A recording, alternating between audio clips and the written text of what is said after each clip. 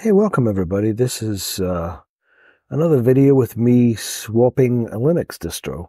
This time I'm using Garuda Linux with a Cinnamon desktop. Now, the more sharp-eyed among you may be thinking, hey, Sansi, this looks almost exactly like your previous install with Linux Mint, except for the wallpaper. And you'd be right, it is. I like my Cinnamon desktop a certain kind of way, and I changed this to look that same way. I do have a video on how to do that, and I will link that below if anybody's interested. Let's see. So just to prove that it is Garuda Linux, here you go.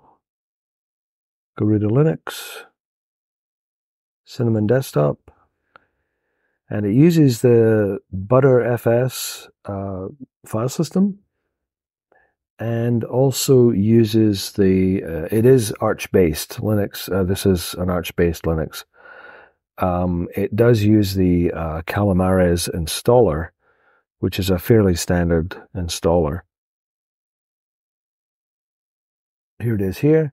Now these are just photos because I don't have a screen capture card. And this was installed on my real laptop, so it's not a VM. One thing I noticed, which is weird, the text here where it says the system is not plugged in and the system is not connected, it was black text on a dark gray background, which actually looks better in the photo than it did in real life. I couldn't really see it. I had to kind of manhandle the laptop screen around to see it. Really strange. I didn't understand that. Anyway, it is a standard Calamares installer, just with the Garuda branding. So it's very straightforward to use. It steps you through everything just as you would expect, with no surprises. Gives you a nice summary before it installs.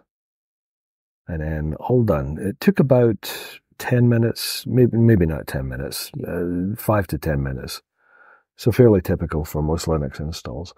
You'll notice the rather striking wallpaper here, which I actually kind of rather quickly got rid of because it was a little much. I mean, it's nice, but it was just a little too much. So this is the screen you get when you first boot up. It guides you through doing updates, so your system is up to date. All your stuff is current, and then you get to the Garuda welcome screen, which is really nice. I like the welcome screens. More distros are starting to do that, and it just gives you a nice place to gather everything in one spot to work on it.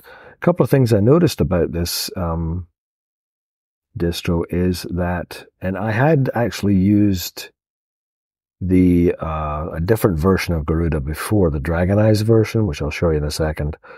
Well, let me show you now, in fact. So this would be the Dragonized version here. I have used this one before, but maybe a year and a half ago. And it's very striking. You can see it's got wonderful icons and stuff on it.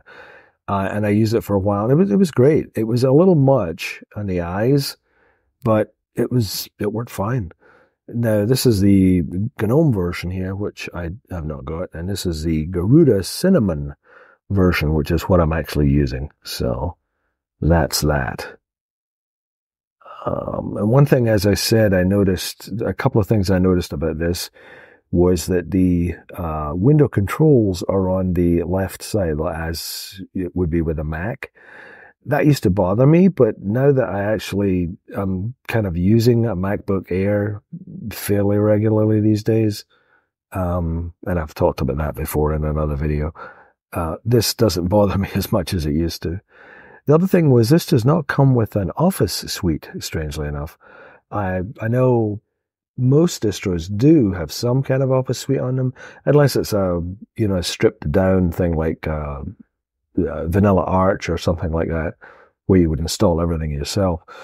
This one does not have anything. I did install LibreOffice, and the other thing was it comes with the FireDragon web browser, which I hadn't really used before, and it's kind of like Vivaldi.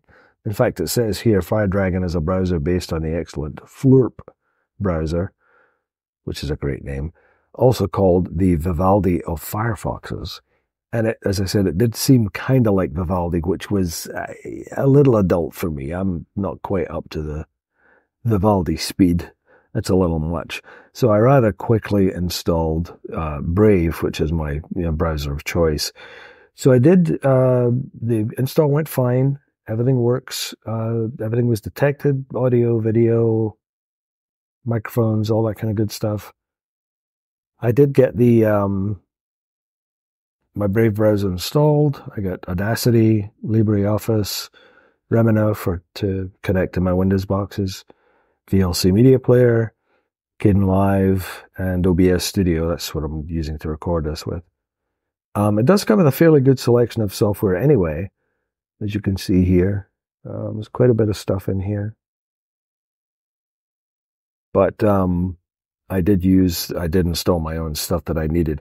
One thing I did notice too is and I don't know if I'd just forgotten this with Arch systems, the updates were pretty quick. I know Ubuntu-based systems have gotten a lot better with update speed and just applying them. My experience with Fedora is it's always been really slow. It's almost like using Windows. I mean, it's like painfully slow updates. But this was great. So what I'm intending to do with this, I'll use this for at least another few weeks. I'm waiting for the new version of Pop OS to come out with the Cosmic Desktop, the final version of the new Cosmic Desktop. I'd like to install that. I had Pop OS before and I like it a lot, so I'd like to try the new one. But this is great right now. It's working fine. If anybody wants to try an Arch-based distro, I have tried Manjaro before, and that was fine. As I said, I also did the Dragonized version of this before, and it was also good. This has been great. I've been running for a few days, no issues, and it seems snappy. It's responsive. Good stuff. Hey, so just a quick addendum to the video. A couple of things I forgot. One is that Garuda Linux uses Chaotic AUR, which is a repository for the software. And also, it does not come with a GUI for the package manager. It uses Pacman. So it's not kind of a beginner distro particularly. Not that I'm any kind of Linux expert, but you have to use Pacman from the command line to get software. I did install Octopi, which is a sort of front end for Pacman, which allows it allowed me to install software a little more easily. That was the two things I think I forgot to mention. Oh, and also, I believe Garuda is based in India, which is kind of interesting. That's it.